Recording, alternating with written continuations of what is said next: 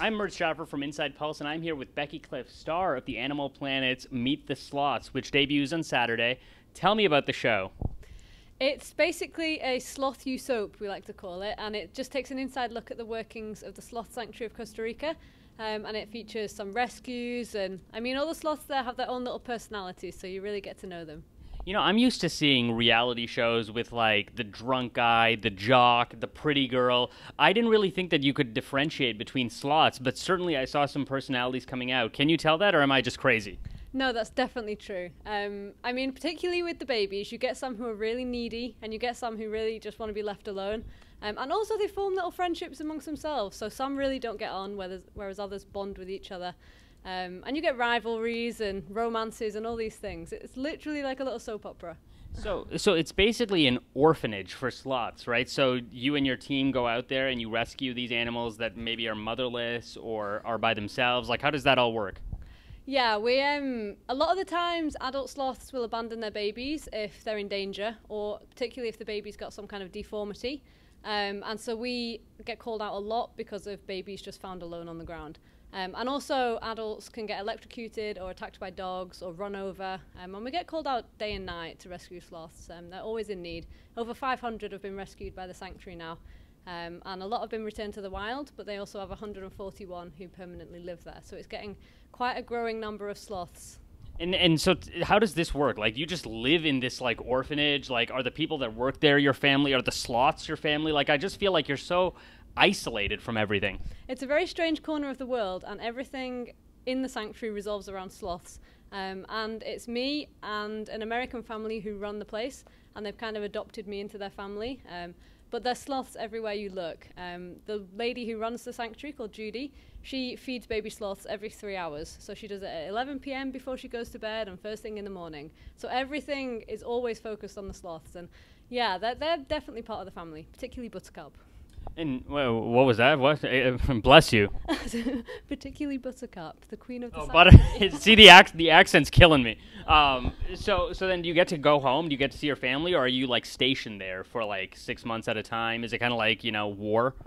I tend to do 3 months in Costa Rica and then a month back in England to see my family, but that gets quite expensive. So I'm starting doing 6 months and then a month back home, and it does get a little bit like isolated. Everyone knows everyone's business, and it's very like in the middle of nowhere.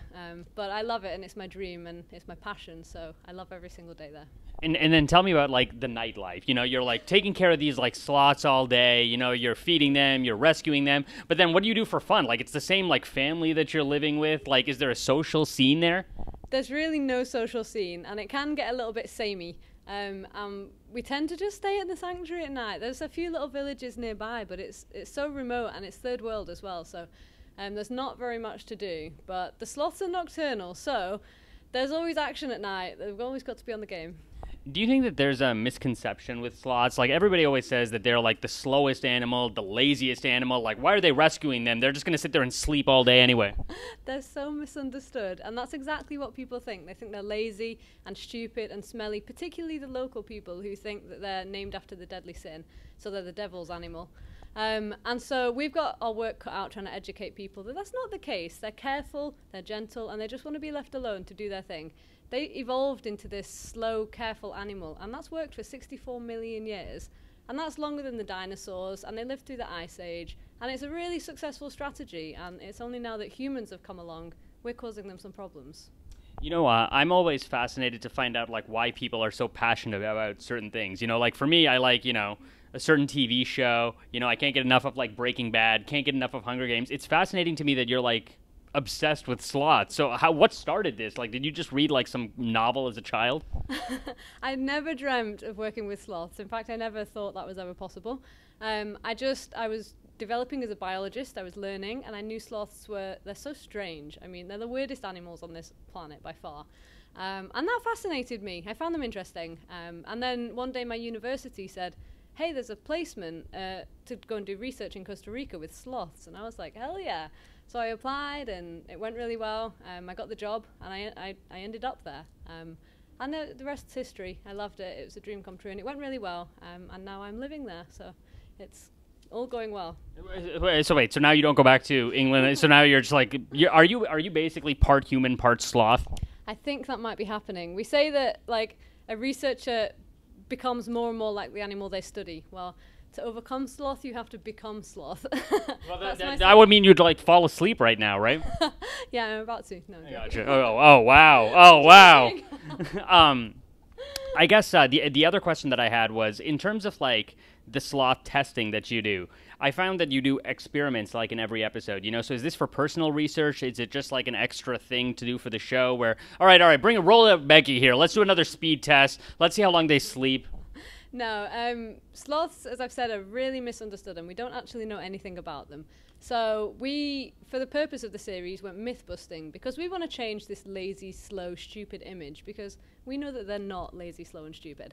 And so we've gone to try and prove that, and it's never been proven before, so it is all new science. And we do a lot of research anyway at the Sloth Sanctuary, and it's what we would do on a daily basis. And we came to some really interesting results. They call Caesar Milan the dog whisperer. Is Becky Cliffe the sloth whisperer? Can you just like see one and say, oh, give him some milk? No, he wants to go outside. Like, do you have that ability now? That's Judy's job. She's the founder of the sanctuary, and she knows the sloths like better than anybody. She's a definite sloth whisperer. When people tune in, what can they expect? Because I found that the episodes are a little bit different, each one. Yeah, they're all very different, and they all feature different storylines, different sloths, and no 2 days at the sanctuary are ever the same. So we can never know what to expect, but we've got different science stories, we've got sloth rescues, and everyone is full of cute. So prepare the nation because the cute is coming. My favorite thing on the entire show is like when the female sloth is like ready to mate. What is she? She does this like weird like yell, and like no matter when I go out trying to pick up chicks, they like look away. They don't scream like the sloths do. So maybe I should be a sloth. Yeah, they do have a vocalization that sounds quite like a female human screaming. And Buttercup does it best because she puts her arm over her head and grabs her chin when she screams. And we don't know why. We don't know where she got that from, but every time she does it. And that's a way to attract males. So they hear the scream and they know where the female is and they know she's in heat, so they come crawling and swinging and swimming across to see her. And it's very successful. And they can mate through the cage? Like, do they just, like, come from the jungle? Like, that's what I saw. And they had to take, like, the one of them, like, out because they didn't want it because she was a bad mother. Like, full-scale drama, for sure. But, like, is that what happens? Do, like, the sloths that are not in the sanctuary come out and, like, try to mate with the ones that are? Do you know what? That wasn't even just for the series. This genuinely happens on a monthly basis. Whenever a female who's captive in the sanctuary comes into heat, she draws in all the males from the surrounding jungle. And we've had like 7, 8, 9 males all at once just crawling around the sanctuary grounds.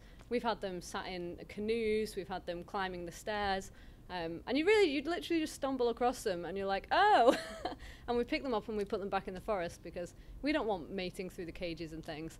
But it can happen and we'll try our best to stop it. But yeah, it's very surreal when you stumble on a sloth on your doorstep first thing in the morning. Why should people watch the show? Well, if they love sloths and they love cute, then they'll definitely love the show. And also it's an education. It's something that people won't have seen before. Maybe they haven't heard about sloths or what the sanctuary does, and I think they'll find it really interesting. And now, I was dying to end it with this. Like, your accent stood out to me as soon as I watched the show. I'm like, oh my gosh, who's the girl with the accent? That's who we want to interview. So obviously it's like an English accent. Can you do your best impression of a Canadian accent? No, I'm really bad at accents. I know, that's why I really want you to do it. Okay, give me something to say. Okay. Rob Ford is the best mayor of Toronto. Rob Ford is the best mayor of Toronto. Nobody's not, is he? I heard this story today. Just end it with an A then. Okay, Rob Ford is the best mayor of Toronto, A. Rob Ford is the best mayor of Toronto, A. Amazing. Becky Cliffe, Meet the Sloths, Saturday on Animal Planet at 8 o'clock. Tune in. In a sleepy corner of Costa Rica, there's a very peculiar sanctuary, home to over 150 orphaned and injured sloths. The masters of mellow are the 3-fingered Bradipus sloths with their Mona Lisa smiles. Their slightly crankier cousins are the 2-fingered Coloepus, who look more like a cross between a Wookiee and a pig. Caring for this dreamy crowd are formidable nursery manager Claire. Oh, geez Louise. Looks like a poo party. Sloth scientist Becky. Chief Sloth Saviour, Judy. I've spent 20 years observing them, living with them, crying over them. Together they're unravelling the secrets of nature's most enigmatic creature. Life at the world's first sloth sanctuary is a surprising soap opera of dramatic rescues, Yay! clandestine romance, and deadly rivals, ruled over by a pampered princess. It's time to meet the sloths.